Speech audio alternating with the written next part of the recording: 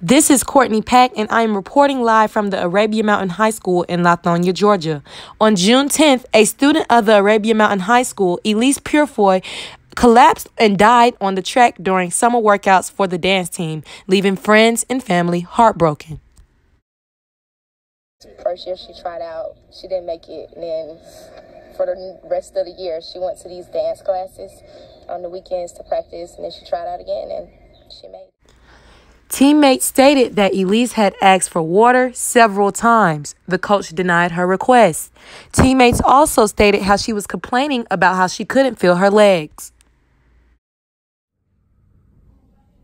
Now we will swing over to Felicia Davis, a parent of a dance team member at ArAbia Mountain High School. Felicia, what are your thoughts on the incident?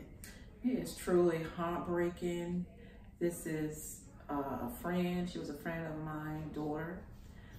As a parent, my understanding is that when talking to my daughter, she told the coach that, she needed some water, and the coach refused. I think that, we got to hold the coaches accountable. No one knows exactly what caused Elise to collapse, but her brother thinks the issue was probably an unknown heart problem or lack of water to stay hydrated. Meanwhile, her family and friends are focused on the positive impact she made in such little time.